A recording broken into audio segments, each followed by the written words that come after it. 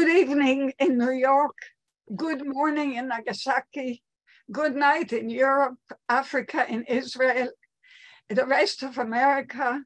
I mean, good afternoon and night.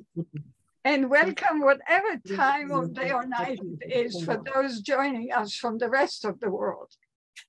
I'm Yael Danieli, founder and executive director of the International Center for the Study, Prevention, and Treatment of Multi-Generational Legacies of Trauma, ICMG for short.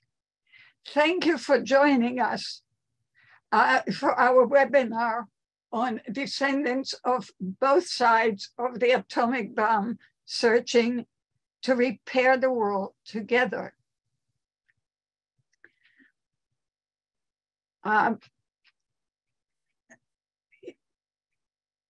Your moderator, that's me, is a clinical psychologist, victimologist, and traumatologist who has devoted much of my time and career to studying, treating, and preventing multi-generational impacts of massive trauma, to victims' rights, and to reparative justice. Our first presenter, Kathleen Burkinshaw, is an award-winning Japanese-American author, speaker, and a second-generation Hibakusha. Her novel, The Last Cherry Blossom, is the United Nations Office of Disarmament Affair Education resource for students and teachers. For the past 10 years, Kathleen has spoken to thousands of students around the world about the humanity under the mushroom clouds, amplifying her message of the imperative need for nuclear disarmament. She has done an extraordinary job as the ICMGLT Advisory Council Member and chair of its working group on nuclear issues, while combating daily her debilitating intergenerational legacy. This webinar would not have been possible without her and without Barbara Newsom's diligent commitment to this crucial work. Kazuhiro Ihara, our second presenter, is a second-generation Hibakusha from Nagasaki. Kazuhiro's father, Toyoichi, was exposed at the age of 9 and passed away in 2018, having served as the second chairman of the Nagasaki Atomic Bomb Survivors Notebook Friends Association. Now assisting to the third chairman of this association, Kazuhiro-san is a member of the Nagasaki Citizens Association for the promotion of the TPNW. And let me give you a quote that Kazuhiro-san believes in. In order to give children a world without nuclear weapons and war, we as global citizens must eliminate nuclear weapons. The third will be Barbara Newsom, who is a daughter of Nagasaki atomic veteran F. Carter Newsom, MD. Barbara will share the impact on their family of her father's year of service as a United States Navy medical doctor after the atomic bomb in Nagasaki. Her family's experiences influenced her over 50 years career as a nuclear safety and security professional. Barbara now focuses on exploring aspects of the atomic bomb trauma that need to be widely recognized and addressed by decision makers. Barbara, too, has served admirably on the Working Group on Nuclear Issues as an ICMGLT Advisory Council Member. Last but not least is David Seaborg, an evolutionary biologist, passionate environmentalist educator, president of the World Rainforest Fund, speaker, author, and poet. David will reflect on growing up as a son of Nobel Prize-winning chemist Glenn T. Seaborg, who discovered and isolated plutonium, thereby significantly contributing to the Manhattan Project's atomic bomb development. David, too, has recently joined ICMGLT's Advisory Council.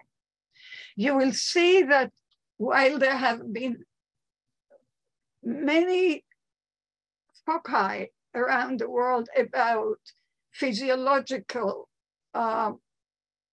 transmission of the bomb, about the effects on the earth, on fauna, on trees, on water.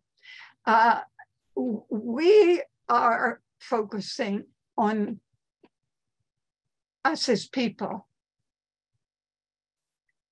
We have about an hour and a half for the webinar, though we have been known to run over time. Each speaker will speak for about 10 minutes. Following an interchange among us, I will open the floor to questions or brief comments from the virtual audience.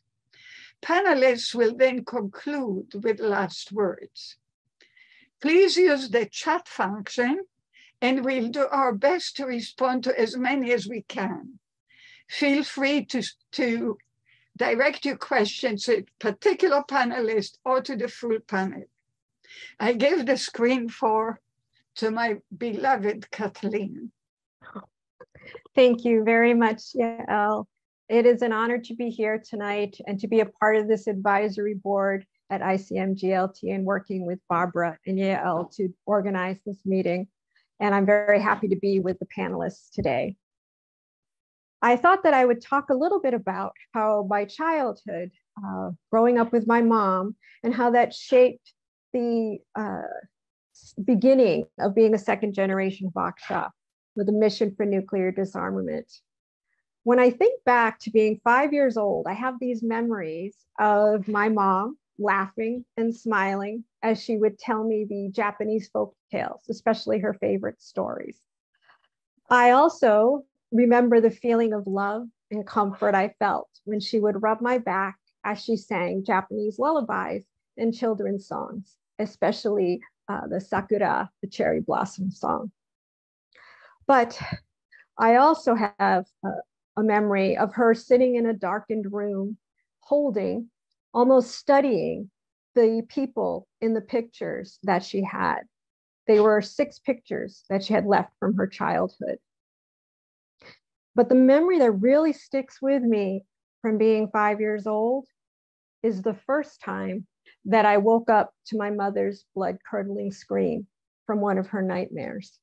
I never knew what the nightmares were about. She would not tell me. And I wouldn't even learn until I was 11 years old what she might have been dreaming about, and the fact that she was actually not from Tokyo, as she told me and everyone else. When I was 11, my mother had increased nightmares at the beginning of August, and I was able to put it together that the year before she had the same. And I finally was able to get her to tell me why. And she then told me she wasn't from Tokyo. She was actually from Hiroshima, but she lost her family and her home and her friends on August 6th to the atomic bomb. She wouldn't tell me anything more. She said it was still too painful for her.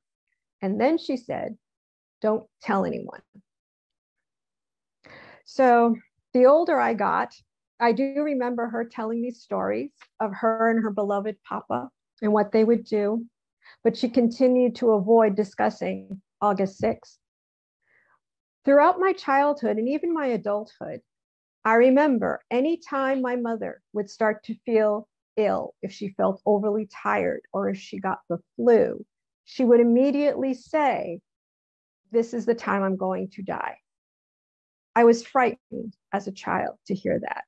I didn't understand, and I couldn't fully comprehend the intense fear of radiation sickness that she had and expected to get at any moment. I was 31 years old when I finally learned what haunted her in her nightmares. I had become very sick. I was hospitalized with a near fatal blood clot at the age of 31 and was in the hospital with complications for over a month. When I returned home, I had trouble taking care of myself and my daughter, Sarah, who was 4 at the time, while my husband worked during the day. So my parents came to help. And it was during that time I was diagnosed with reflex sympathetic dystrophy. And that's a chronic neurological progressive pain disease affecting the sympathetic and the immune system. Physicians have said that my immune system deficiencies are due to the radiation that my mother was exposed to on that horrific day in August. My life suddenly changed with that diagnosis. I had to give up a career that I had strived very hard to achieve. I worried that with the increasing pain and disability of how to take care of my daughter, who was 4. I became very depressed and very despondent. And my mother then started to talk to me about August 6th of what she went through and the days after. And she told me the reason she wanted me to know all of that is that she had planned to commit suicide, but she did not. And she is so grateful that she didn't, because she had me and my daughter to love. And that I had the same strength and samurai blood flowing through me that she had. So I would also find my own new way. Now, this would be about 9 years after that when my daughter got involved with this story, with how I became the second gen Hibakusha. She came home from school very upset. She was in 7th grade. And she said to me that they just finished their section on World War II. And she overheard some kids talking about that cool mushroom cloud.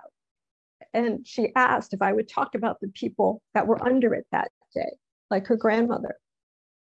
Now, I had called my mom to ask because I did not tell anyone. I did not talk about it in public before. And I thought she was going to say no. But she surprised me by saying yes. And her reason was that the students in that class would be about the same age that she was. She was 12 and a half when the bomb was dropped. So maybe they could relate to her story better. And more importantly, she knew that every student would be a future voter someday, and that they would leave that classroom knowing that nuclear weapons should never be used again. So I visited with that class and I gave them the story so they would understand and connect with what happened to my mom that day. She was sick over the weekend. August 6th was a Monday, and her papa let her stay home one more day to rest. The next day, she would join the other students who were in the center of town. They were trying to take down the wooden buildings. So if the firebombs that were dropped on Tokyo back in March, they wouldn't burn up the city so quickly. So that put the students in the center of town that day at 8:15. Her papa normally worked from home, and then in the afternoon would go into town to the newspaper company. However, that day, he had an employee who needed a train ticket to visit an injured son who was further away on the other side of Japan. So her papa still had the means to purchase the ticket, and he was at the train station at 8:15 that day. She remembers being outside chatting with her best friend. Her friend was a couple years older, so she was not in the center of town. And as they spoke, she said she heard a plane, but it was a weather plane, so they didn't worry. Then a few minutes later, another plane and a siren and an ear-shattering popping noise and this intense burst of white light. And the ground was shaking so much underneath them that all they could do was grab each other and scream. By the end of that day, my mother would have watched her beloved papa, die. And she would lose that friend that she was only clinging to hours before. And over the next few years, she would lose all the family members that she grew up with to radiation disease. And I get so emotional when I talk about this because I hear her voice telling me this story. And she was a woman who did not cry in public, but to see her cry as if it was happening all over again in front of her as a 12-year-old, that sticks with me and in my heart. My mother had lost so much that day, but yet she never lost her ability to love. But she also had no way of processing what happened to her. She was too young to understand why it happened, but she was old enough that she would never forget every moment. And during my childhood, I witnessed and I reacted to her outbursts of unexplained anger, her depression, her fears of loud noises, and other issues that I didn't understand why she was so worried about. Her hellish nightmares that she had until the day that she passed away. They never left. And I live with it now as I continue to battle with reflex sympathetic dystrophy as it progresses and having spinal surgery and learning to walk again. I was blessed though, because my mom lived to be 82 years old and she was not ill as much as she expected to be until the last few months of her life. And I was so grateful that I could show her the publishing contract for The Last Cherry Blossom. And she took that and she put it next to a picture that always had a place of honor in our home. It was of her and her papa. It's behind me and I'll show it later. And she said, "Thank you for honoring my papa." I was honoring her too, but she didn't quite see it that way. But then she did say to me, you know, I always wondered, why am I still alive when I've lost everyone else? Why? And she said, now I know. I couldn't tell my story, but I had you, and you can tell my story.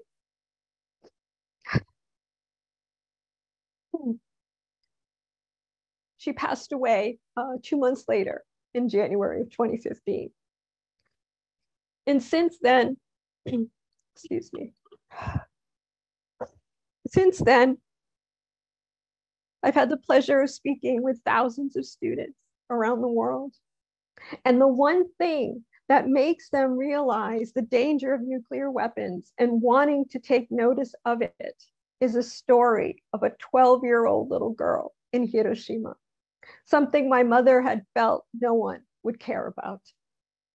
And it angers and it saddens me that the threat of using nuclear weapons is still very real. But it is my hope that through telling my mother's story, and when people read The Last Cherry Blossom, they will then connect with the human beings, with the families and the citizens that were under that cloud that day. Because voters and future voters and leaders need to know of the lives that were shattered, the homes and the loved ones that were lost, and the lifetime of physical and emotional scars that carries to the next generation. My mother was the bravest person that I will ever know, and I am honored that she entrusted me with these memories and with her heart. And it's her love and strength that emboldened me to keep pushing forward through my pain and disability, to keep telling that story of that 12-year-old little girl, because disarmament is not just a political issue, a fiscal issue. And as you will hear from my fellow panelists, you will also know that it is a humanity issue. And at this point, I thought that I would share a few pictures of the first, second, and third generation Hibakusha.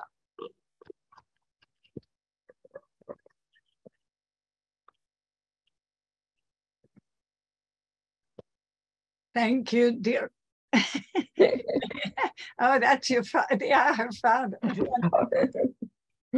Beautiful. This is a picture of my mom and her papa. My mom was about 3 years old. All of her pictures took place between the ages of 3 and 5. They happened to be at a different home, but all of her other pictures were destroyed with her home in the atomic bombing.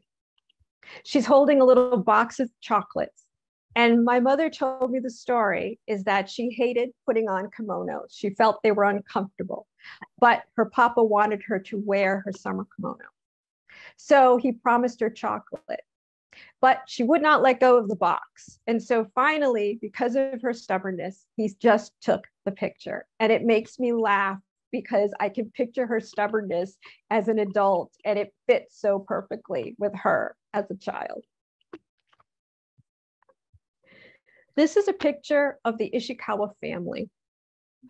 This would be her, who she thought was her cousin, her papa, her stepmother, an aunt and an uncle.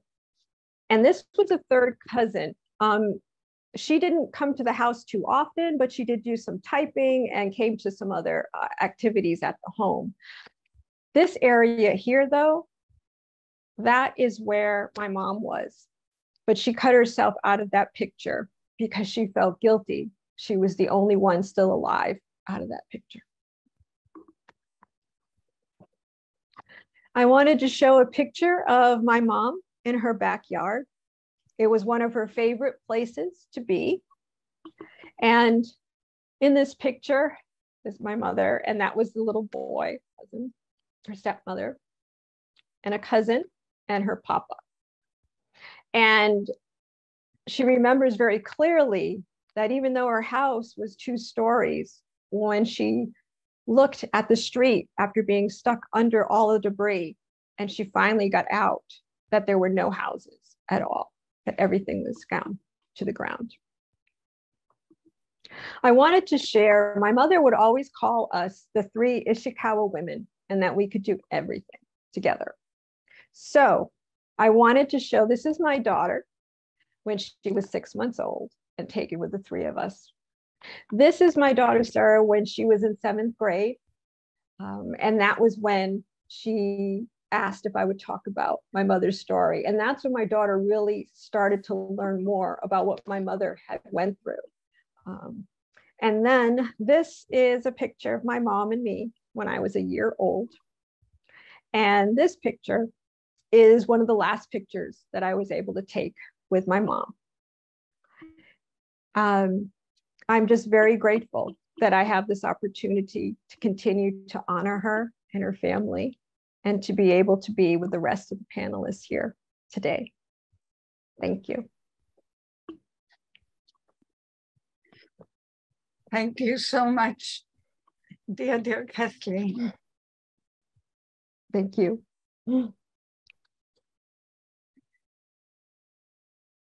Kazuhiro-san, please unmute yourself. Yes. And thank you. take a deep breath, because this was not easy. Huh? Okay. 初めて言っちゃう。 And we are looking forward to hearing you. Thank you. Nice to meet you. For the audience, we do have an interpreter, so this is what you hear. Please respect, be aware of that. Thank you. Go ahead. Nice to meet you. My name is Kazuhiro Ihara. Do you hear me? Yes. Okay.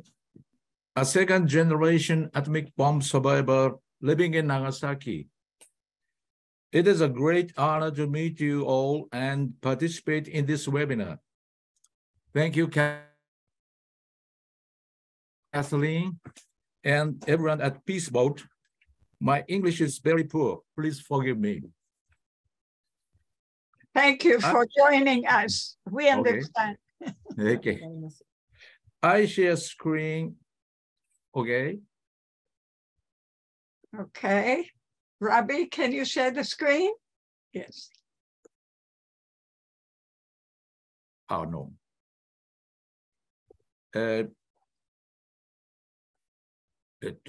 Okay.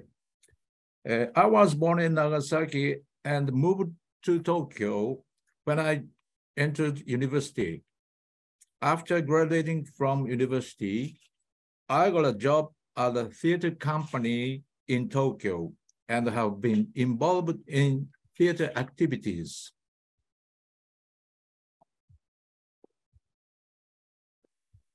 My father is Toyokazu Ihara, and my mother is Kazuko. Both were born in Nagasaki City. They got married in 1957, and I was born in December of that year. It was 12 years after the atomic bomb was dropped on Nagasaki. My mother had been evacuated to suburb of Nagasaki during the war, and she was able to escape the damage of the atomic bomb. My father was exposed 6.5 kilometers from the atomic bomb drop center. As he was climbing trees to cut firewood, the impact of the explosion knocked him off a tall tree and he was unconscious for a while. After graduating from high school, my father worked for an electric power company and eventually became a city council member and was active in the labor movement, peace movement, and nuclear abolition movement. He visited countries around the world, USA, Spain's Guernica, Turkey, Nanjing, South Korea, North Korea, Palau, Tinian, Nepal, Belarus, Ukraine, to talk about the tragic realities of war and promote world peace and nuclear weapons, appealed for its abolition. He also investigated the aggression of the Japanese military, gathered the power of citizens, and erected the memorial monument for the POW camp victims in Nagasaki City, and began exchange with the bereaved families of POWs from Holland, England, Australia, and the United States. And my father was also the second president of the Nagasaki Atomic Bomb Survivors Notebook Friends Association. In 2024, my mother Kazuko died of cancer. And in 2019, my father also passed away from cancer. He was 83 years old. It is not clear whether his cause of death was after effects of the atomic bomb. However, there is no doubt that one of the reasons why he devoted his life to peacekeeping activities were the tragic effects of the war and the atomic bombing. Nagasaki is the city that suffered the damage of the atomic bomb after Hiroshima. From an early age, we have known the miserable conditions and hardships of atomic bomb survivors, the fear of not knowing when they will fall ill, and the fear of radiation damage that could affect children. My father was not directly affected by the atomic bomb, but he was worried that the radiation would affect me. Now, wait a minute. Last June, my younger brother, Toshiya Ihara, was diagnosed with lung cancer. I retired from my previous job and made a U-turn to my hometown of Nagasaki last year. This is because I thought that I should carry on my father's and the younger brother's wishes and continue with my own activities. Now, I'm working as an assistant to Masao Tomonaga, the third chairman of the Nagasaki Atomic Bomb Survivors Notebook Friends Association. This group, which consists of Hibakusha and second generation Hibakusha, rings a bell for peace on the 9th of every month, holds meetings, and continues to call for the realization of the peaceful world and the abolition of nuclear weapons.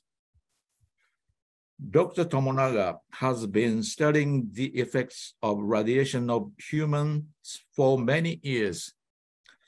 Led by Dr. Tomonaga, this group seeks a balance between reason and empathy, while standing by the Hibakusha and sharing their thoughts.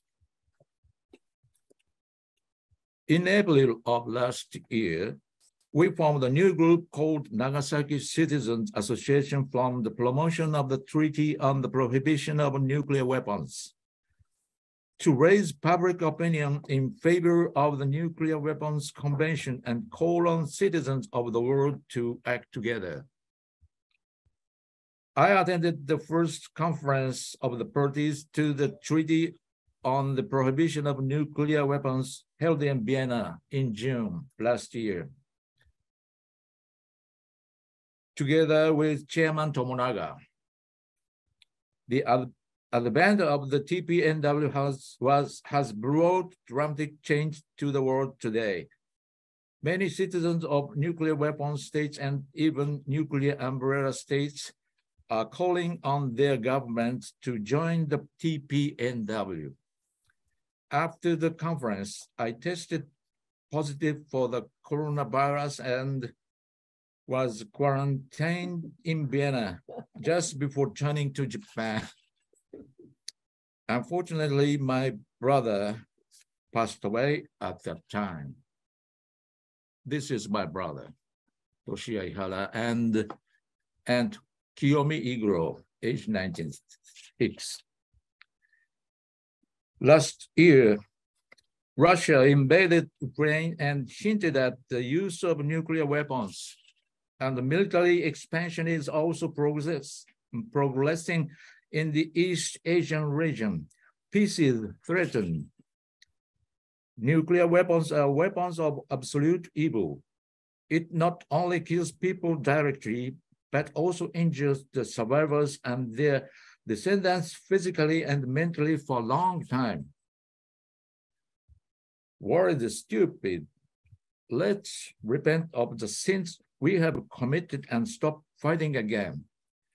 It's not easy, but the collective power of citizens of the world has brought the TPNW into force. It is important that citizens around the world join forces and continue to advocate without giving up. Save the environment, let's save the earth and end conflict, help the nuclear victims. Do you know Takashi Nagai, associate professor of Nagasaki Medical School, who suffered himself severe neck injury, but bravely rescued survivors of the atomic bombing? Love the world. Love your neighbors as yourself. Bible, Luke chapter 10:27. He wrote books such as The Bell of Nagasaki and continued to appeal to horror of the atomic bomb, the foolishness of war, and the importance of life and peace. I believe that is necessary for the future of humankind, that each citizen stands by those who are in trouble and thinks of them as their own. When I went to Vienna, I felt that the souls of my parents, my younger brother, and many of the victims of the atomic bombing were also there. And in unison, they would say, in order to give children the world without nuclear weapons and war, we as global citizens must eliminate nuclear weapons. I have only a small amount of power, but I would like to join hands with citizens around the world and sow the seeds of peace so that a big flower of peace will bloom. I would like to walk towards peace together with you. This fall, we plan to travel with Hibakusha to several cities in the United States. I hope to meet you all.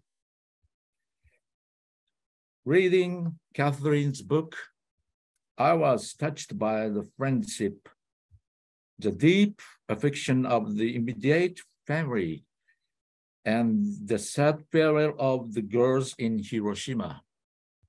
Thank you for writing the book. Thank you for everyone. Thank you very much.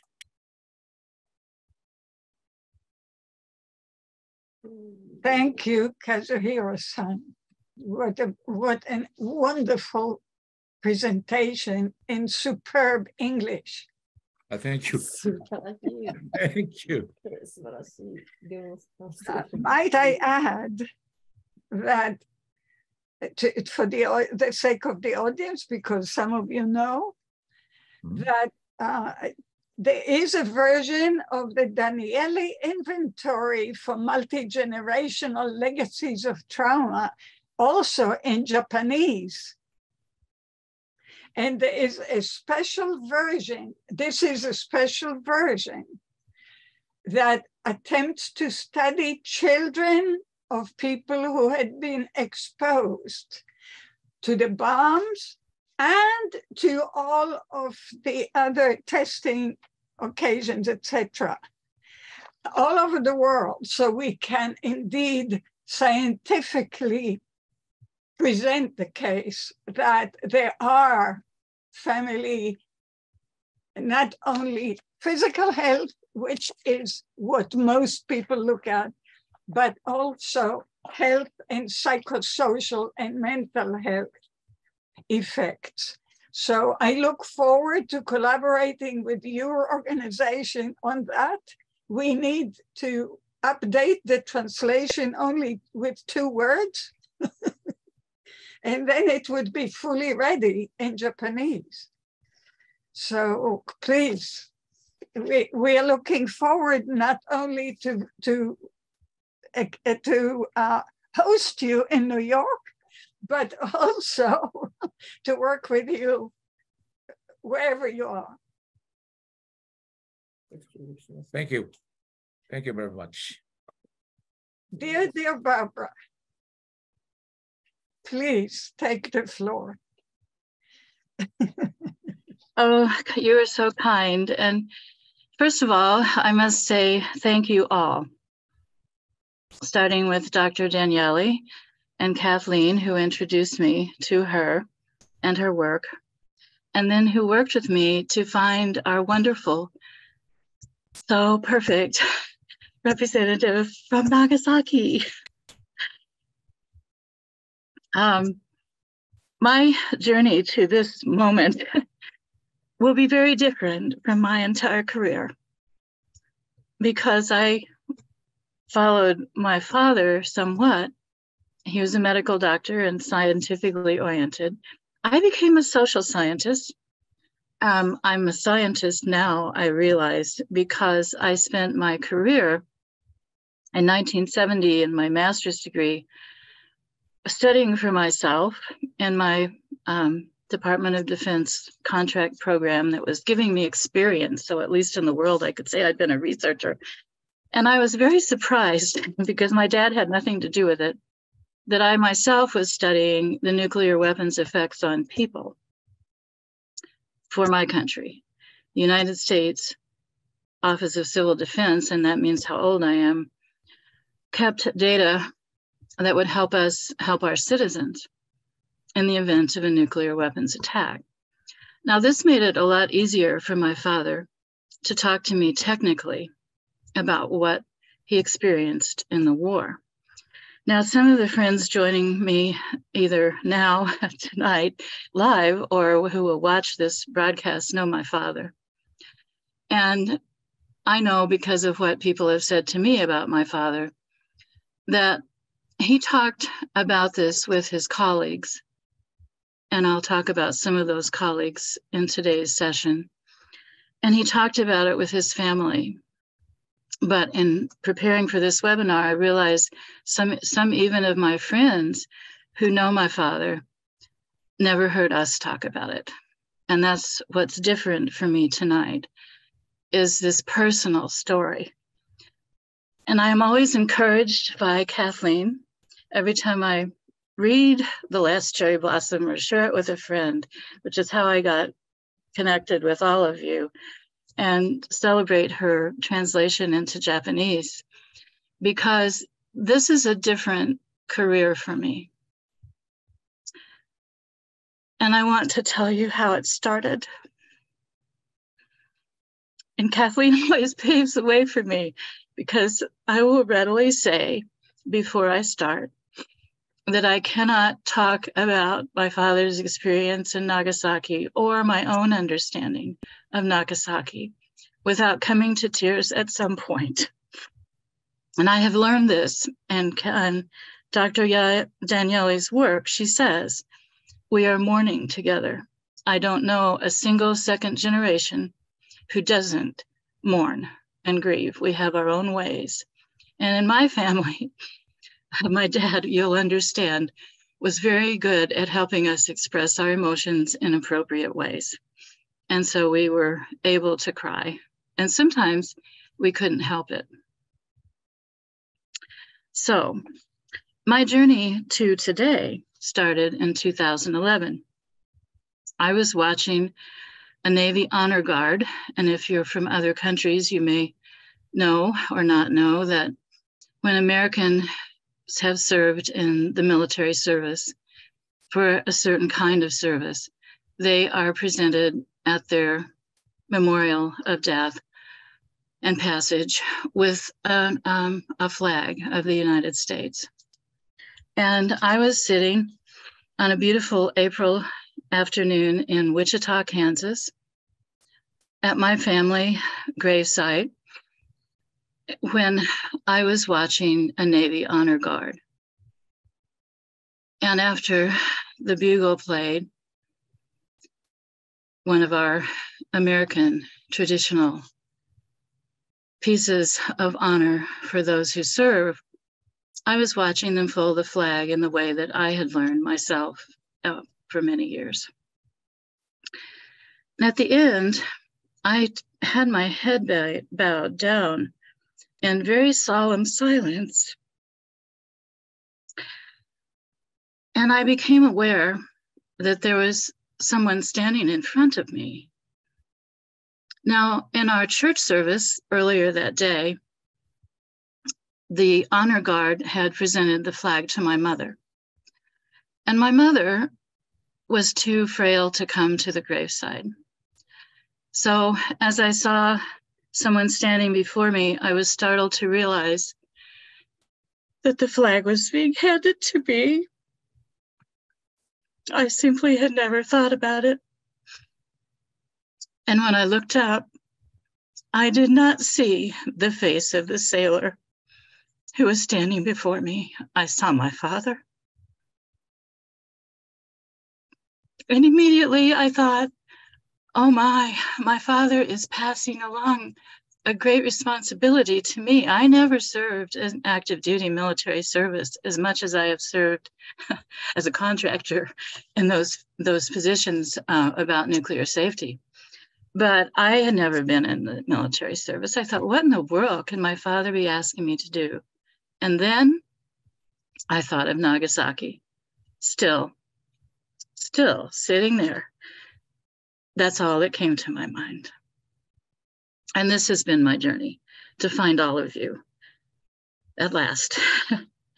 and I have been working for peace and nuclear disarmament since 1970, when I was doing my research. The first treaty, the nuclear treaty non-proliferation treaty started, NPT, that we all follow so much.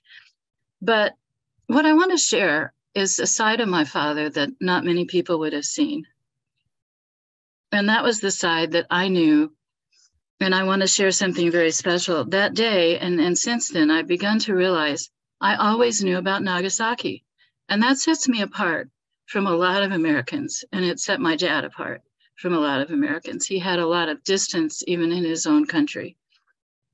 So for you veterans listening, and veterans' families, especially the atomic veterans, we've had an experience of our own, as have the Japanese Americans. And I share the pain that you experience on many of these memorial days of the atomic bombings. And we have found one another to be able to share in personal ways that people have not heard. Now, my dad, and I shared this story with both Yael and Kathleen, and I decided to start there because that very night, and I don't dream a lot about my parents. This is 12 years ago, 13 going on, that they both passed the same year within weeks of each other. You know, what I realized is I wanted to be certain that it was okay with Dad to talk about his pain and the pain of many who served, not just the medical corpsmen or the physicians who walked into Nagasaki seeing something they didn't expect, that they didn't know was coming. And suddenly, my dad went there in September, where there was still just the most horrific human destruction still being cleared, and also the people who had survived the initial blast were there. And to let ourselves realize the urgency of peace and the urgency of disarmament comes from that place, that core in the heart of every human who hears our stories. So I saw my dad, not as other people knew my father, outside of our home, on the nights when he couldn't sleep. He was wearing the same clothes that I might see him in. He was wandering off to the kitchen to get a drink of water, or maybe to sit and listen to some of his favorite music. He helped himself. So I want to talk about, for most important,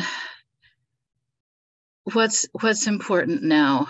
And just to say that in our family, we too had some effects. I was the oldest child. And to tell you just a little about my dad, I'm not as organized as the other two, but I want to show you my dad and my mom, because my story is very much my dad and mother's story. They were married right before the war. I should say they were engaged right before the United States entered World War II, and Dad was in medical school. So if I can do this right, I wanted to show you what my dad looked like in his senior high school picture. And there's a reason for showing this. This was a man I didn't know. I was born after the war, 1947, and I never knew my father before the war. What I knew was that he was, from 8 years old on, wanting to be a doctor, just like his dad. He lived in 8 years old in Florence, Alabama, where his father, who was also a veteran of World War I, was a physician and had a dream with his brothers who helped him invest in making a medical clinic to make good medicine available to everyone. People who couldn't afford it, people who didn't even know if they could get help from a physician. But that was my grandfather's dream in Florence, Alabama. Now, by the time this photo was taken, my dad and his brothers who invested in a medical clinic had lost it to the Great Depression. They were there in the late 1930s and right before the Depression started in the United States. They lost everything. They lost their home. They had to move back to Georgia, where Dad was born, and his father became a surgeon for the Veterans Administration. So in this photo, my happy dad was going to work his way through medical school. And another photo of my dad is the one that informs my life. In order to finish. We don't see that. We don't. Oh, you don't? You don't see it? Oh, I'm so No. sorry. Oh, I'm so sorry. Well, I thought I might be screen sharing, but if I'm not, I'll figure it out later. So I'll just tell you that my dad. We don't have so much later left. Yeah, Okay. yeah. We'll do it another time, perhaps. Do you see but the anyway, green? No. But so my dad, to stay in medical school, joined the Navy, and he did his internship in Norfolk, and then because Dad told the military when they asked him his future, what did he want to do? Did he want to stay in the Navy? Dad said, no, my dream is to go and start a clinic in a small town somewhere. And I'm not going to stay. And then he ended up on a battleship in the Pacific. That's my dad's story. But I'm glad he did, because if he had not been in the Pacific and doing what he did, I wouldn't be able to do what I do now. Which is to tell the side of Dad that would keep him up at night. And he was, and then when he went to the Pacific, the first thing he asked my mom for was, please send any books I had from medical school on psychiatry. He said, I really need that over here. And then when he was in Nagasaki with the 2nd Marine Division, who managed the occupation of Nagasaki and entered in September of 45 and didn't leave until a year later, when Dad entered that service in Nagasaki, I want to close my story with the Japanese colleagues he met in Nagasaki, because I'm hoping now we can make that connection and I can learn about their families as part of this process. But anyway, even then he said, what I most want is to study psychiatry. And the older Navy doctors, to give them some due credit, Dad was only 27 when he was in Nagasaki, 27 years old. The older doctors said the Menninger brothers in Topeka, Kansas, are starting a school of psychiatry. And my dad applied while he was still in Japan. And my mom, who was waiting for him, they went to Kansas directly from his separation of service. And every man in his first school of psychiatry at the Menninger Foundation was a veteran of World War II. And they healed each other as best they could. And they learned how to heal others. My dad always took the hardest cases, and he was good at it. And I know part of the reason that my father was so successful was his year in Nagasaki. So I am grateful to all of you for making my father who he was. And he lived to be almost 93. He was just a few weeks short, and he was the healthiest man I ever knew. He did get very high radiation exposure that year. And in his case, it affected his eyesight. He was legally blind by the time he was in his 60s, but that didn't stop him from practicing medicine or stop him from doing just about anything else to his last breath. He was really quite someone to know. And so was my mother, who was the same. So that's my quick story, I hope. I'm trying to stay on the time limit, but I think you can understand perhaps why this means so much to me, to be connecting with Nagasaki. And as we continue our discussion, I will tell you about the colleagues that my father met. I've had some people help me with the business cards. I was going to show a photo of business cards, but it's not doing share screen. But I can tell you about them as we go on into discussion. Wonderful. Thank you, dear. Thank you very, very much. my honor. It is my honor. And I must tell you that I do not talk to anyone from Japan with whom I do not say, I am sorry as an American. And I know I'm not responsible. I didn't build a bomb. I didn't decide to use it. But I want my country to do the right thing now. And I want my country to do more than we've done. And that's what I want to help my country do.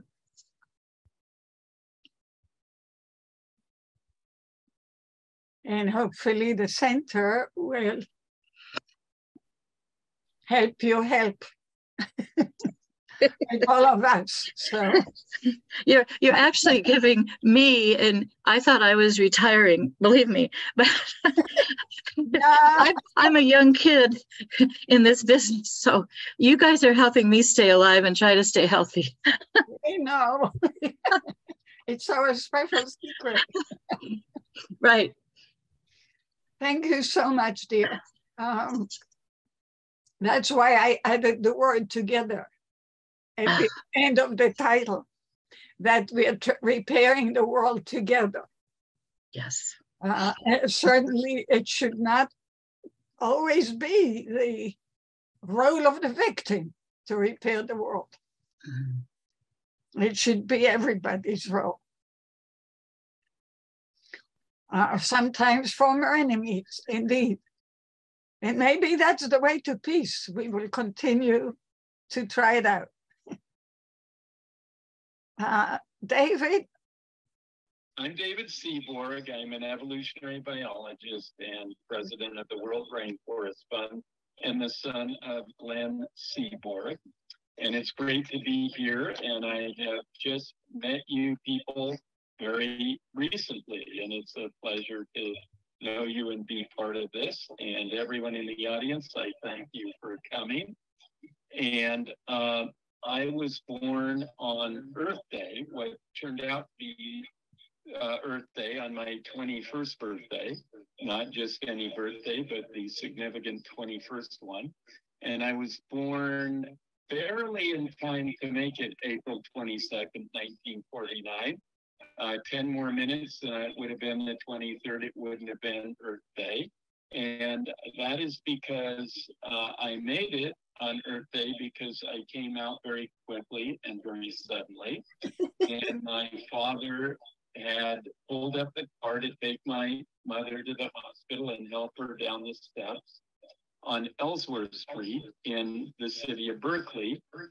But my mother said, "Mom, we can't go. I'm going to have this baby right here and now." And I came out and my father caught me and delivered me. And I would have bumped my head on the porch, but he saved me in a natural childbirth. Otherwise, I probably would have been injured. And so I guess I was anxious to come out to make it on Earth Day. I remember riding one day in the car, and my father was concerned because I was a little kid down at his feet, and he didn't want me there because of the radiation on his shoes.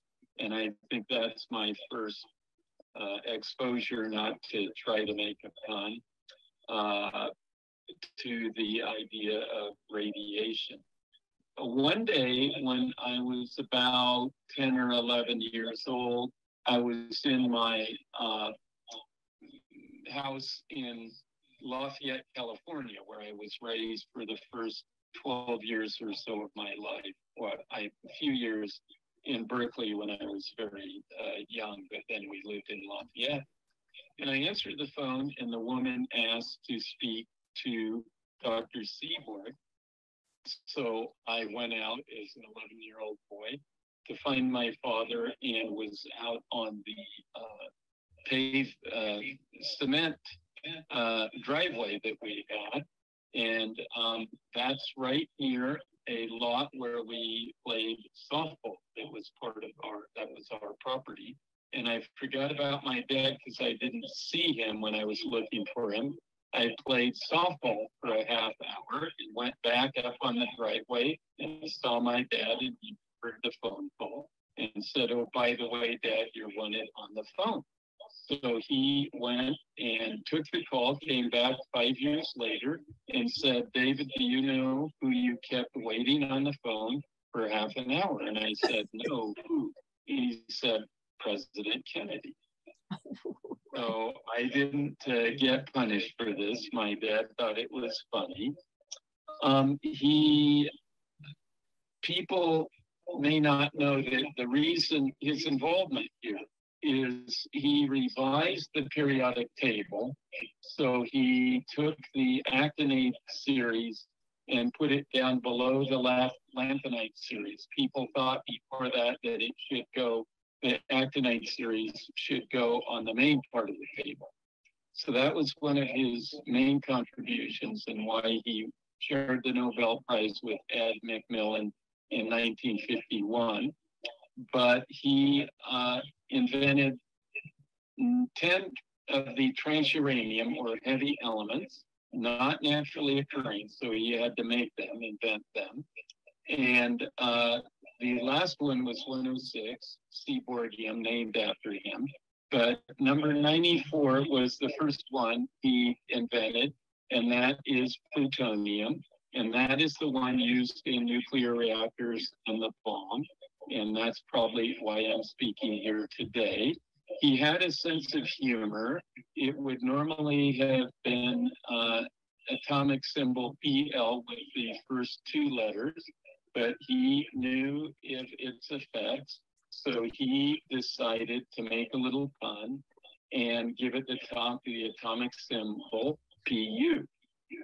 And so I went to St. Petersburg to the conference on the 150th anniversary of the periodic table conceived by Dmitry Mendeleev in St. Petersburg, and was the keynote speaker there on the periodic table conference because of my dad's work there. So I was the only non-chemist there.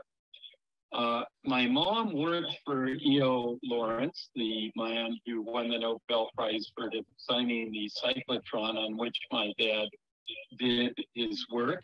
And my dad went in to dictate a letter and was very impressed with my mother and ended up marrying my mom as a result. The Nobel Prize winner, Melvin Calvin, who worked out photosynthesis, was a friend of my dad, and he showed up to pick up my dad at the airport with mom in the car. And then he lent the car to my father so they could go on a date. So he did a little bit of matchmaking, which helped lead to my birth. Well, my father shared his views on his work on the bomb. His work on the bomb was part of the Manhattan Project where he isolated plutonium. So at Berkeley, he discovered or invented plutonium up on the hill at the Lawrence Berkeley National Laboratory, which was then called the Berkeley Radiation Laboratory with the cyclotron. But at the metallurgical laboratory in Chicago, as part of the Manhattan Project, he isolated plutonium to develop the bomb. So he spoke to me a few times on his feelings about his work on the bomb. And he said he did not feel guilty about the work because he felt that the war had to be ended, that Hitler had to be stopped, and it was very important work to stop the Nazis and save lives by ending the war earlier. Although I have learned later that the saving lives part of the bomb has been questioned, that the Japanese really would have surrendered anyway. The narrative we're giving is that we saved many, many lives, that Japan would never surrender. But it was from this group here that I learned that Daniel Ellsberg said that the Japanese, in fact, would have survived or surrendered anyway. And Ellsberg has a lot of credibility with me. But at any rate, my father's view at the time was he wanted to stop the march of the Nazis, so he didn't feel guilty. However, once he helped develop the bomb, he did not want it to be carried on into a Cold War with the spread of nuclear weapons. And he worked very hard to have bilateral treaties to stop the development and spread and increase of nuclear weapons. And he did not support the nuclear freeze so much. What he really wanted was a ban on testing. And that was at the time when there was a partial ban. In fact, when I gave his eulogy, I said that I think his most important contribution to society was actually when he was chairman of the Atomic Energy Commission, which is now a cabinet level position, the Department of Energy. His work there was to help us get the nuclear test ban treaty, which was the limited nuclear test ban treaty. So it was limited in its stopping of nuclear tests. It stopped all nuclear tests in the atmosphere, and it prohibited them in the sea, and they still went on underground. And so that we got under Kennedy, and that was what I called his greatest contribution, even greater than his science, when I gave his eulogy at Zellerbach Hall at UC Berkeley. And we had, after that, under Clinton, finally, the comprehensive test ban treaty. So there's no more testing of nuclear weapons, at least not by the signatory nations. North Korea still does. And that's what my dad pushed for and wanted, was a total ban on tests. And we did get that. Now, one of my big memories was when we lived in Washington, D.C., and my father was chairman of the Atomic Energy Commission, was a plan that if there was a nuclear war, that we would have the whole Seaborg family, which was my parents and 5 siblings, so 6 children and dog, get into the government chauffeured car and go to a place in Maryland called Germantown. The Atomic Energy Commission, of which my father was chairman, had its office where he usually worked at H Street in Washington, D.C., but it decentralized in case of a nuclear war, so that it wouldn't be as easily bombed, and had a main office out in Germantown. And we were to go to a bomb shelter by car if there was a nuclear war in Germantown, about a 45-minute drive in ideal traffic conditions from our house.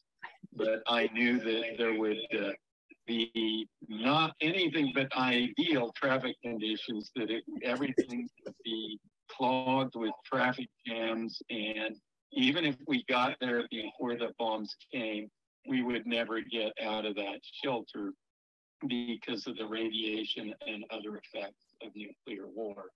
So I remember thinking that was a big joke. And I had some real terrors. When President Kennedy was shot, I remember I was in my room all alone, feeling pain in my stomach and a great sense of fear. It was like a psychic feeling of fear for the future. And I'm sure a lot of that had to do with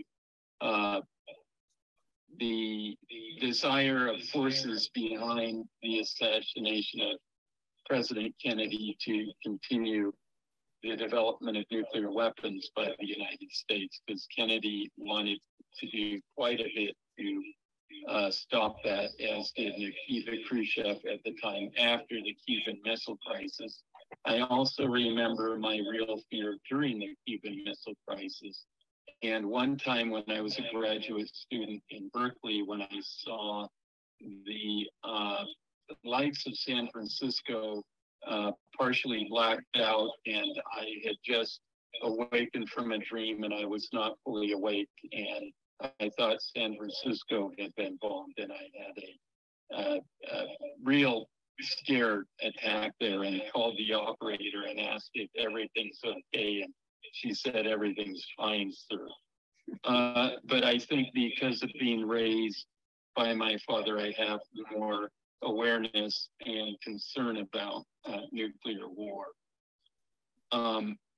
So my father and I had debates, not so much about nuclear weapons, because we agreed about the need to eliminate them, but nuclear power, because I was not very enthusiastic about nuclear power because of its ability of those who have it to develop nuclear weapons, and also because of its long-term waste. And he was very much an advocate of nuclear power. We debated this a number of times, but then I kind of gave up. It sort of made me feel sad and hurt me to talk to him about that. But I wanted solar and wind. He thought solar at the time was a pipe dream. I had a friend named Thomas Tinamori, who was a survivor of the bombing of Hiroshima. He was blind, and we became friends. Before I met him, he offered to meet with my dad. My dad would not meet him because he was concerned about the bad publicity. I did see pictures of my dad later, and when I knew my dad, I never thought of him as a sad person. He was a good father, very honest, very kind, very loving person. But he, in pictures I noticed, his face is sad. And that was interesting to me to notice later on. That was after his death, looking at his pictures. I don't know that I feel a lot about being the son of someone who was very important in developing the nuclear bomb. I don't feel a lot of guilt or sadness about it. I might be out of touch, I'm not sure. But most of the feedback I get from people is people wanting to meet me and talk to me because they think he's such a great man that I admire for what he did for the earth, for humanity. Let's see.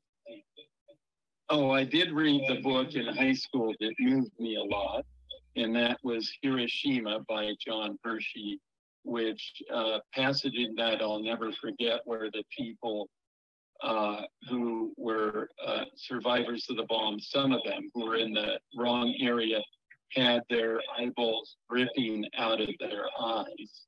And that is really was a terrible thing to read. I did have the fellow who invaded Nancy Pelosi's home, David DePape. He had a girlfriend for a while named Gypsy Taub, who I did know years ago for a while. And she sent me an email about her father working on the bomb and how she thought it was a terrible, terrible thing and came to terms with it. And she sent me a rather lengthy letter about how I should really repent and, feel bad about it, come to terms with it. And I've had a few people who said a few things, but it's very, very rare, mostly praise for my dad. I think I want to end up this with a plea. We need to get rid of nuclear weapons by a bilateral treaty where all nations agree to cut back equally in a fair way, proportionately, with inspections step by step till they are all gone. I salute Japan for being very good about this in their policy. And I think the United States and Russia, since they have most of the nuclear weapons, need to take the lead, although all countries who aspire to get them or have them also have responsibility and should not use the US and United States, or United States and Russia having more of them as an excuse. And so we need to do this, including all nations and with inspections. And so we need to realize that, yes, the bomb, the blast of the nuclear bomb that kills and destroys is absolutely terrible. But that is not the worst aspect of nuclear war.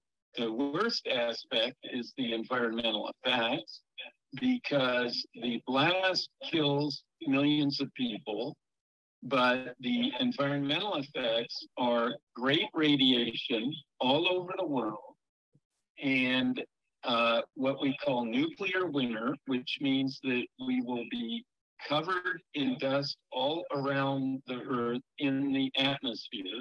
That is, not that the dust will cover us, but the dust will be up in the atmosphere and it will block out the sun. It will be dark and cold, and no plants will grow. We will not be able to get food. There'll be radiation in the food and water at very high levels that we cannot survive everywhere. And it will also destroy the ozone layer, which blocks out the ultraviolet radiation from the sun. And we will have damaging ultraviolet radiation coming through from the sun. So not one human will survive, in my view, in an all-out nuclear war. And it will be massive death and mass extinction of the fish, the trees, the primates, the mammals, the amphibians, reptiles, birds, insects. There'll be a mass extinction, the sixth mass extinction of the history of the planet, and only very simple life will survive. So we need to stop and get rid of nuclear weapons and prevent nuclear war at any price. And in defending Ukraine, we may need to make the highest priority not to escalate into a nuclear war. Nuclear war's danger is not that one side will sneak attack the other, but it's that things will accidentally go into a nuclear war that we do not want. It is the accidental miscalculations, misunderstandings, and escalation. And by the way, this has almost happened, full out nuclear war. It almost happened in the Cuban Missile Crisis, when Kennedy was under tremendous pressure to retaliate, and he stood up to the generals. When there was a Russian submarine off the US coast, that they had lost touch with Moscow. Two of the commanders, 2 out of the 3, wanted to launch their nuclear weapons on the United States. And the one person stood up who was not higher up in the Russian Navy than one of the others who wanted to launch, but he was in charge of the submarine. He was the head man on the submarine. He saved the world from nuclear war. There was an unannounced launch of a satellite from Norway that Russia thought was a nuclear attack. It could have gotten into a nuclear war. The person told to launch said, no, I won't, because he thought it was not really an attack. There was too much to risk. But we have had over 100 close calls since we've had nuclear weapons. So this is very serious, and we need to eliminate nuclear weapons. I thank you so much for your attention. It was such a pleasure to talk to you. Thank you, David. Thank you, David, for your thoughtfulness.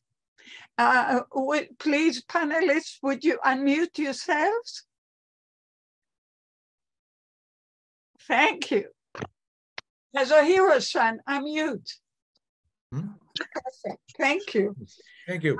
Well, we had a lot on. I think we need to make efforts to understand each other like this discussion. Yes. Yes. Yes. You would now, way before we go to the audience, please, Thank you very much. please, what came to your mind or heart when you listened to each other? So now it's the phase of our webinar of interactions among you. If I might dare, and I'm taking a risk here, but I know that each one of you, I know we stay together anyhow. And David, when you imagine that it was your dad's work that led to Kazuhiro-san's father's story, what do you feel? You're seeing Kazuhiro-san. You heard about his father, you heard about his brother. What did you feel? What did you think?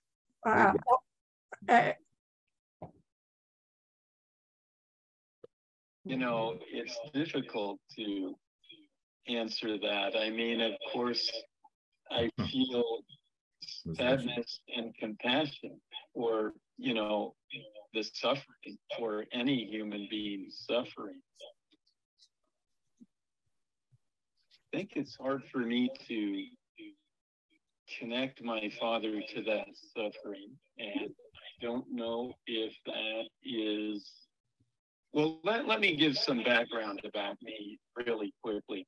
I was raised by a scientist and someone who is a first generation Swede, born in America, but, you know, emotionally repressed.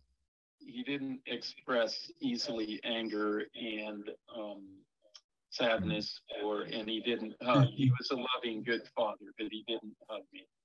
And my mother, she hugged me, but she was very much wanting a peaceful family. So she didn't like expressions of anger or great emotion. So I actually went through therapy to better get in touch with my emotions. So I don't know if I'm repressing or not, because if I am, I wouldn't. That wouldn't be very good repression if I knew, I guess.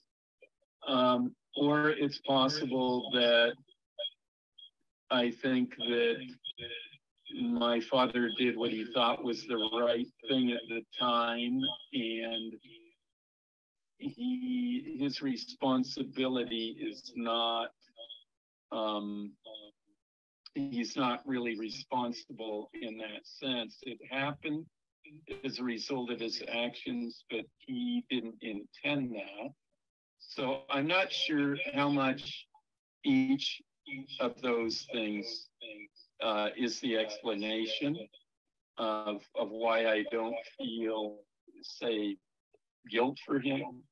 I do know that he signed the Frank report, which I didn't put into my talk, but there is a report that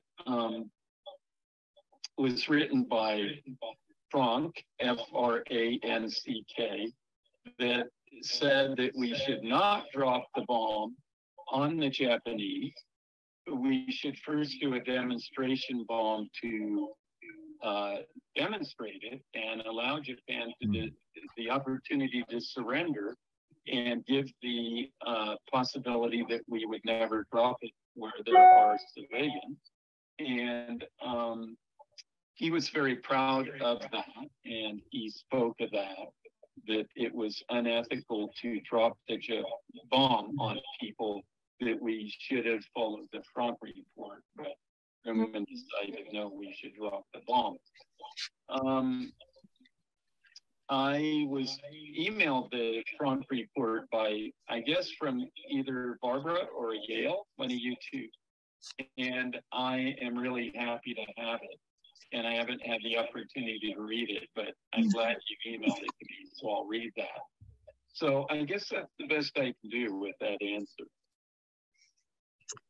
Thank you, Kazuhiro-san. Hey. When you hear David and you hear of David's father's history, what do you feel or think? Because, and I'm so, I know I'm taking a risk, and I know, but I think we are such a good group that we can open the discussion and maybe then inspire other people to do the same.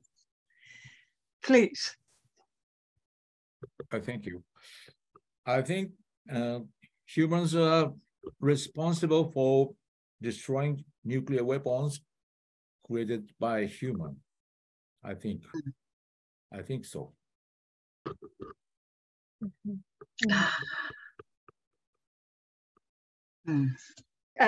Kathleen, Barbara, please. Well, my mother would always say that war was hellish for both sides. And to show... Smart woman. And, you know, she ended up marrying, my father was a white American who was in the Air Force, and she met him when she was living in Tokyo. And they got married at the US Embassy in 1959, and then she moved to the States. And, you know, it was hard for her because she was very angry for a long time. But then the reason she met my dad was that she was not a violent person, but she wanted some way to get revenge. So she would date the American soldiers to break their hearts. That was her way. She met my dad, and then she realized that both sides can listen to each other. And she really, you know, she fell in love, and she felt that there must be some way to get past this. And she moved to the United States, which was a huge thing for her to do. She still needed to learn the English language. Her stepmother and other people were not happy with her to go to the United States. And when she arrived, it was only 14 years after the end of the war, but she thought there wouldn't be such an issue anymore. But there was a lot of prejudice against her still. And that is why she started telling people she was from Tokyo, because she didn't want any more attention on her if she would have said Hiroshima. There were times that it was very difficult for her, but she learned English, and then she became a United States citizen, and she worked on the circuit boards that were for the Apollo 11 flight. So she kind of, when she came to the States, she decided that she wanted to make it part of her country as well. It was hard to do. And she still faced prejudice from his side of the family, from other people. And that's why it made things very difficult for her. I don't think she felt she could talk about it. And our state, Rhode Island, was one of the last ones that still celebrated Victory in Japan Day. And that day was hard for her to see. But she would never really talk about it that much. But she was, you know, when I went to Oak Ridge, Tennessee, and I spoke with students there, and that was one of the sites of the Manhattan Project. And a lot of these students there, their parents or their grandparents would have worked at the site, at the site there. But I found that talking with them, and just like we're doing right now from various sides, that one side doesn't demonize the other, and one side doesn't justify what happened. They're separate events, and they were both horrible. The start of the war, the end of the war. And what the people were doing in the United States was their patriotic duty. And so there is that piece of it too. But I think we can all coexist. I think all of our stories are important to be talked about. And I think this shows that we can start this discussion, but now we all know the hellish and the horror that happens after the use of atomic bomb. So it's our responsibility now to then take this, knowing the generational repercussions as well, so that we need to not just talk about, but we need to demand that no family should ever have to go through that ever again. And I think that's how our sides can all work together. Thought of something in your question, which is that I think it's very important for me. It's not very hard for me to do, but it's important to do, is not justify, but what my father's involvement in the United States' actions by Japan attacked us in Pearl Harbor and so on.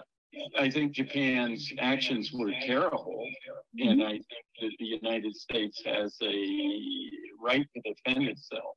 But I think justification, one has to be very careful with when it comes to use and development of nuclear weapons. But I wanted to ask also, Kazuhiro-san, you were asked, I wanted to ask again, Dr. Daniele asked you, and you can use your translator, it might help you, if you have some feelings about my father and his involvement to develop the nuclear weapon.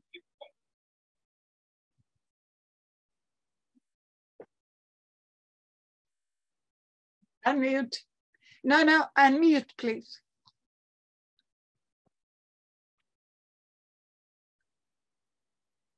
Unmute. Good. Thank you. I think it's difficult, but it is necessary to recognize the perpetrators and victims of war and make efforts to understand each other, I think. What about you, about my dad? Do you have feelings? I feel that he was doing what he needed to do for his country, and he was working on that. I don't really carry a lot of blame. I think when I was younger, I didn't understand, and I don't know how I could have married an American if I was my mother. I don't know if I could have done that. But I look at it now is that each side he was doing what he needed to do at that time. And I really appreciate the fact too that, he had that Frank report that he signed. He knew what destruction could be, and he tried to stop that. And I admire him for then working with the atomic energy and then starting with a non-proliferation treaty. He worked very hard for nuclear disarmament in that sense. And so I do appreciate that. And I feel it goes with the same feeling of that now we know what can happen. So it's our responsibility to make sure it doesn't happen again, or at least try to get people to Thank know you. that. Kazuhiro-san, anytime you want to add, please just unmute and add. And Barbara, you are uncharacteristically quiet. She knows me, and they know me here listening. Loves you. Yeah. Well, okay. Go ahead, Hiro-san. Kazuhiro-san. Kazuhiro-san. I'm translating by Google. Google. Google. Excellent technology should be used for peace from now on. I can understand your thoughts. Understanding each other is better than apologizing for peace. Thank you for, Barbara, thank you for your gentle caring. Thank you very much. And, David, your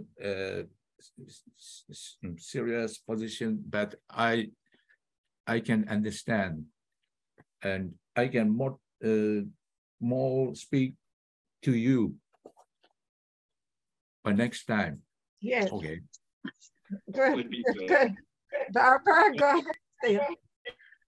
Oh my. Well, one of the things I have discovered in working on new relationships, like with David, I started with you and Kathleen and others, is how important all of the perspectives are. And I do want to mention, because of my own career, how important it is for the United States to hear all of the history, especially the history of the only country, Japan, who has experienced a detonation of a weapon in war.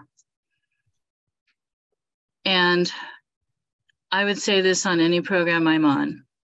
David led up to it very well. The urgency of finding solutions could not be more pressing than it is at this very moment. And the more we can find each other, those of us who know the truth about nuclear weapons. In 1970, and it was only my first year of research for the Department of Defense, I was presenting at the Pentagon as a young woman in my early 20s because my boss thought I could do it. A few years later, I knew there was no point in trying to take shelter if there are nuclear weapons. Just as David said about Germantown and the shelters. So my whole career was motivated by how do we share with people in a way that's effective, in a way that doesn't just scare people. And I do want to mention one of my most important moments getting ready for this seminar was to read a book called Living with the Bomb by Dr. Laura Hain. And she had a sentence, living with the bomb is what we've done, whether people want to face it or not, ever since World War II, ever since August 6th and August 9 in particular. They were very different events, Hiroshima and Nagasaki, if you know the history. Yeah, we are planning a panel video, so perhaps keep people eager to hear. Yeah. Well, at any rate, you know, because I also want to give the audience a chance to participate. Yes, and I would just say, keep looking for.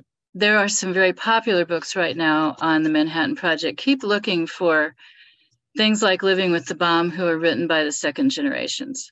Right. Yes, and they're not always the ones that are promoted, but she's become an Asian historian and wrote it for the 50th anniversary of the bombings. And so, but in the United States, I'm going to say this very plainly, it is very hard because so many have not really looked at all the perspectives or heard. It surprises people to know that not only the scientists, but also the military leaders in 1945 were about 50-50 on whether the bomb should be used or not. And that kind of history is just not known. Right. So we can do that. We can together, as second generation, third generation, who know directly what happened, we have a lot of, my favorite word is Kathleen's responsibility. And that's what I talked with Dr. Hain about. What is our responsibility now? in this moment of time. Yes. Thank you so much, dear.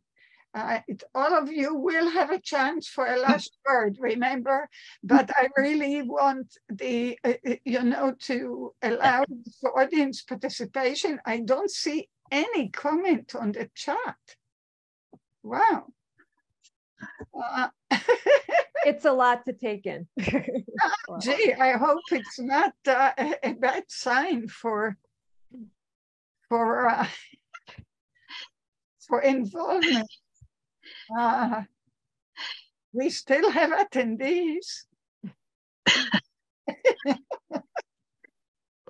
I'm just going to say, this is a hard subject for people to talk about, in my experience. Very hard subject, yes.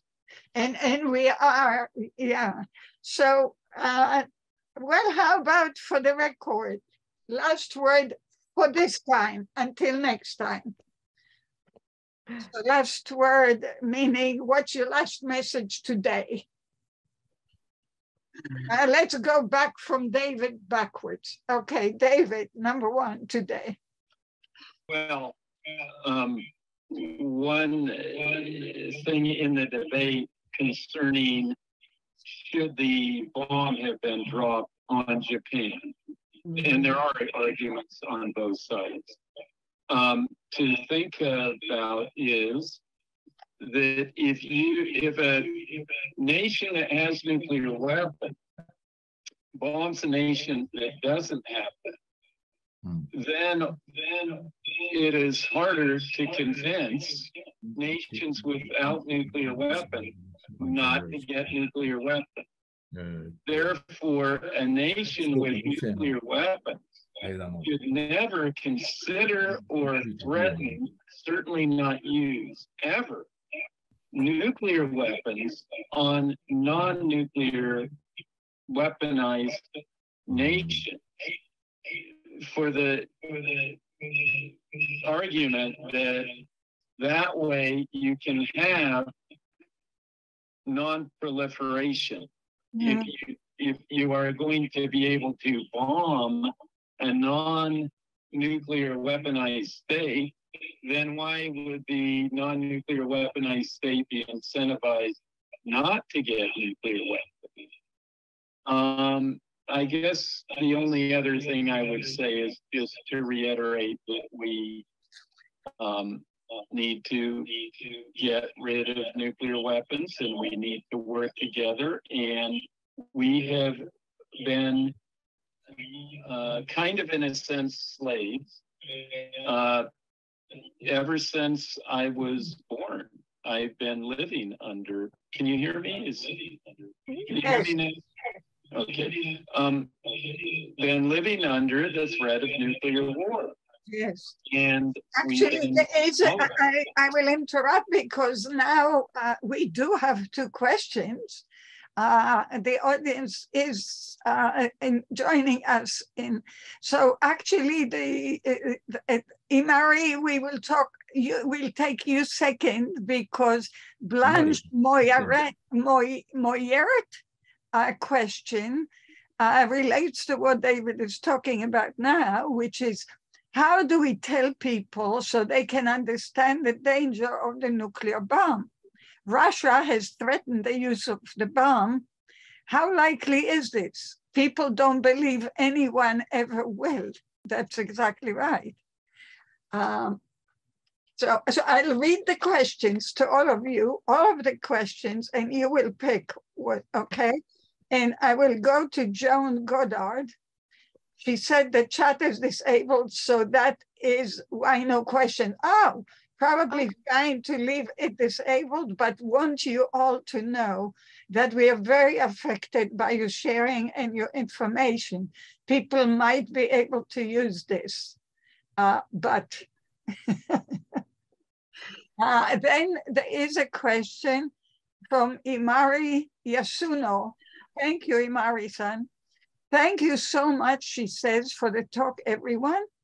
I know this is a big question, but what do you think is the difference between the first generation survivor and the second generation? So we have quite a few challenges. Who wants to start and with what? Go ahead, Kathleen. I'll start with the difference between the first and the second generation. From my own experience with my mother being a victim of that, she kind of would just not talk about it. She felt that her voice would not matter. When she moved to Tokyo after the bombing, and she told people that she was from Hiroshima, they would physically take a step away from her. And so that made her realize, I can't say that's where I'm from anymore. And she also said the prejudice that was there. You know, if you marry someone who was involved in the atomic bombing, you might not have healthy children. And that is what stuck with my mom for so long, that even when it came time that I was getting engaged, my mom said to me, don't tell him.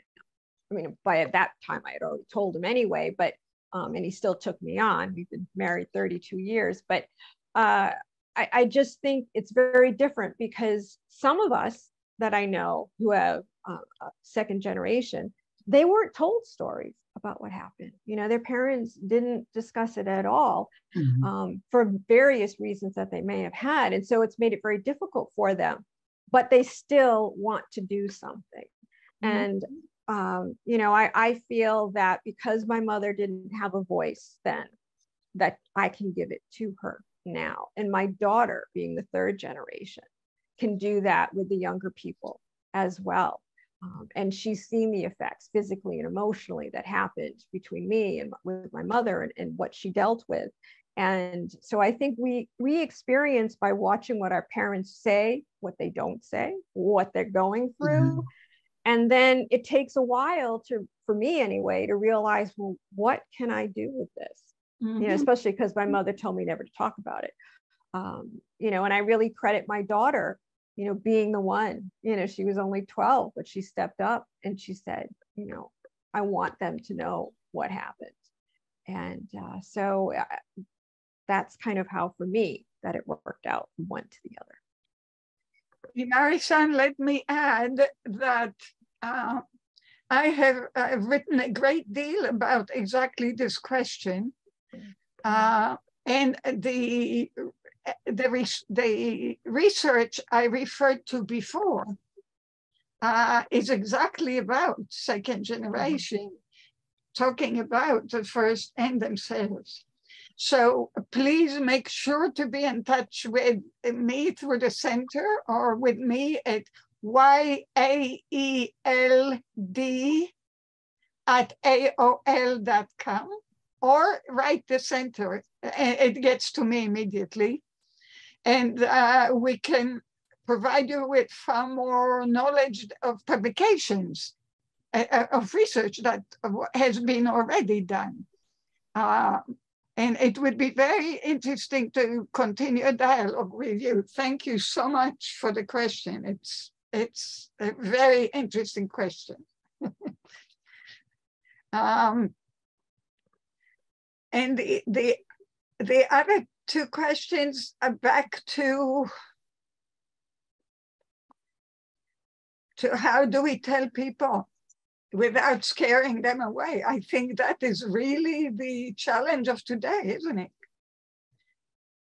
So they don't deny, so they don't just keep believing that, oh, Russia will never do it, that they don't distance themselves from what's right in front of our eyes.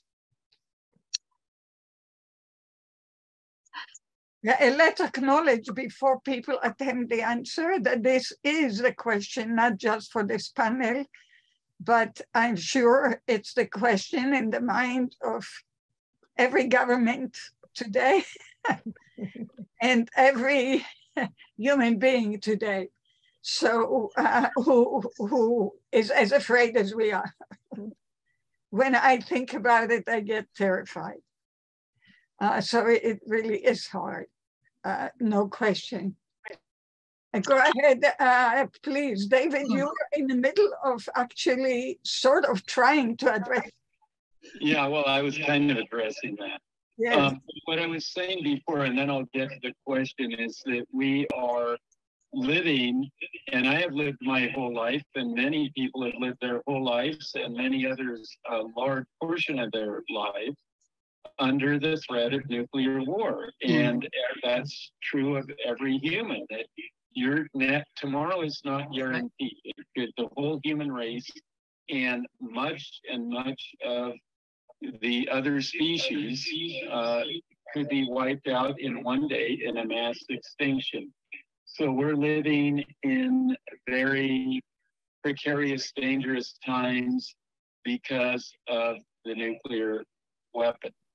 Now, as far as the communicating that danger, the first thing is to be aware is that we are it is so scary. The thought is so horrible that people put it out of their mind and repress it. And Dr. Helen Caldicott, who was I think the co-founder of Physicians for Responsibility, a medical doctor who wrote about it and spoke and lobbied against nuclear weapons and nuclear war, spoke of this repression, that people are so horrified by nuclear weapons that they repress it and put it out of their minds, and it's too much to deal with, so nothing is done. But the fact is, we can't repress it. We have to face it, and we have to do something about it. Therefore, for communicating, we have to let people know that this is not a threat that can be sloughed off, that it would be the most horrible thing you can imagine if there's a nuclear war, and it's not something that's impossible. It's true that neither side would ever do a sneak attack. That would be suicide, but the danger of an accidental nuclear war is very much there. My father calculated it at 2% per year. That's just a guess. He didn't know. But 2% per year over many years, you have something called cumulative probability. Yeah. Those probabilities add up, and the probability over a great amount of time goes up. And so we have to communicate the reality that the danger is there and that the consequences are horrible, but we need to give people hope, which is that we can overcome this and cut back on nuclear weapons. It's very hard because there are military interests, there's a lot of fear, and there's a lot of economic interests, a lot of companies that benefit financially from nuclear weapons.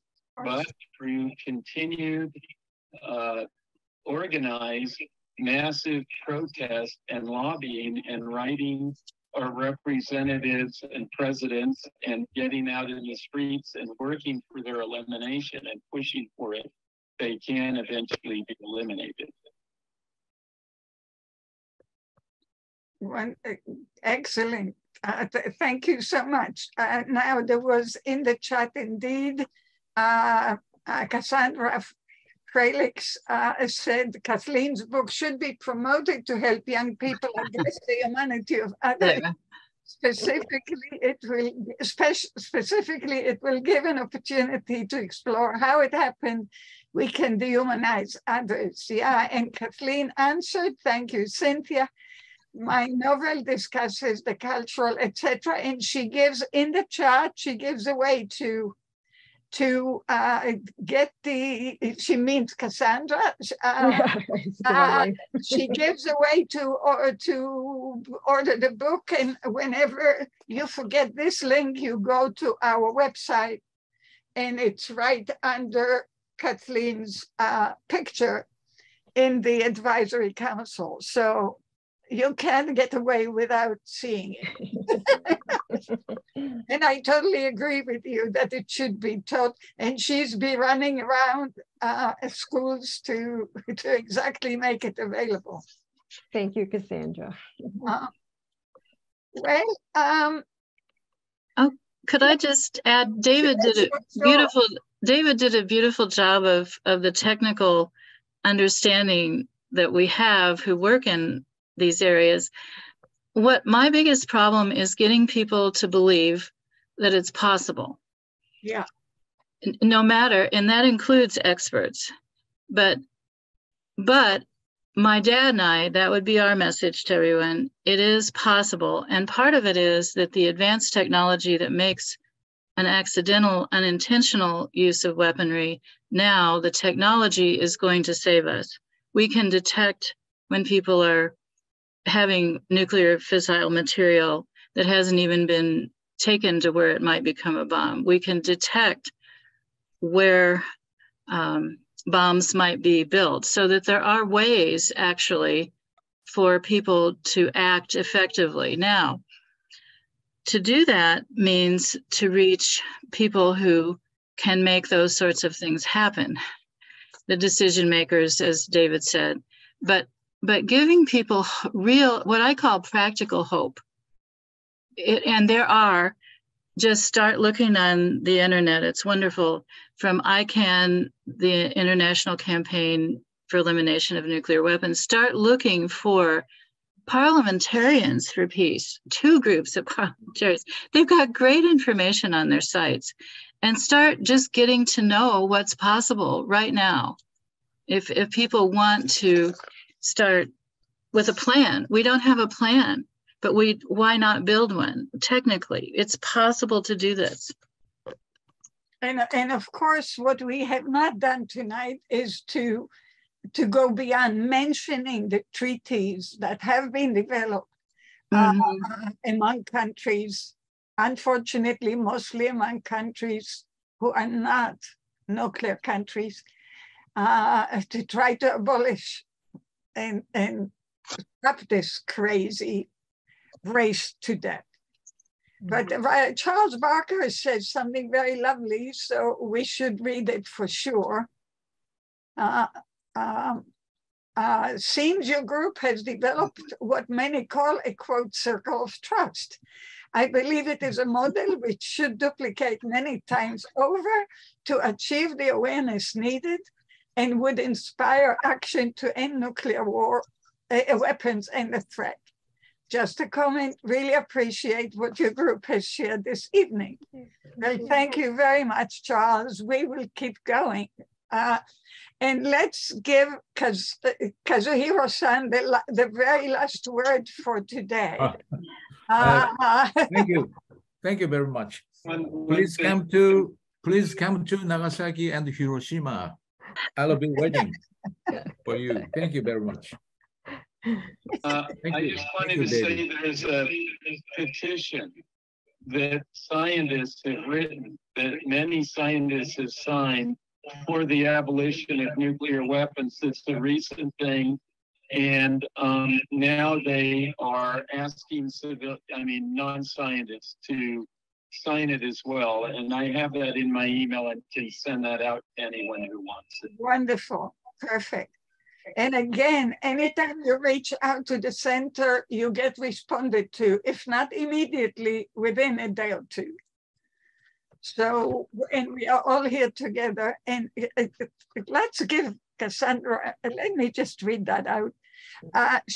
Cassandra writes, currently the military is focusing on modernizing nuclear weapons, that's right, which means creation of smaller nuclear bombs in South Carolina at Savannah River site. The plans are to create plutonium triggers for these new weapons. Nuclear weapon production is big business, absolutely, we know that. Yeah. Our fear of others had led us to create a world that sees the answer to problems as to make weapons to destroy that have different opinions.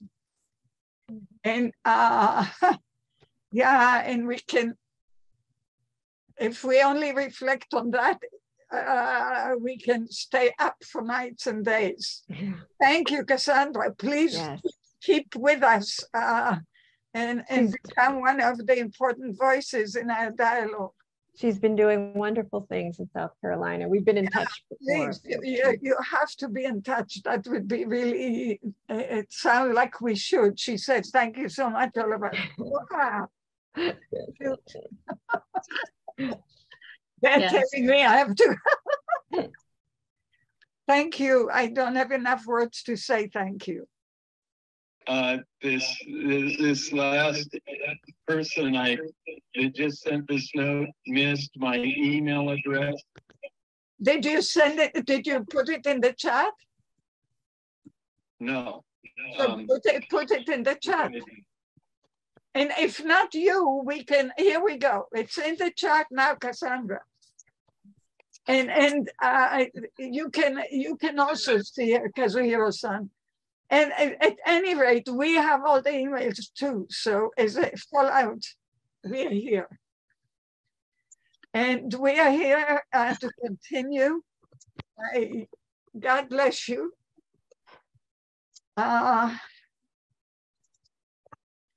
Good morning to you, Kazuhiro-san. Good evening, David. Good night, Kathleen. Good night, Early in the morning. love you very much. Thank you Thank very you. much. Thank you all Thank for you, watching. everyone. Yes. Thank you, Yael. See you again. Kazuhiro-san.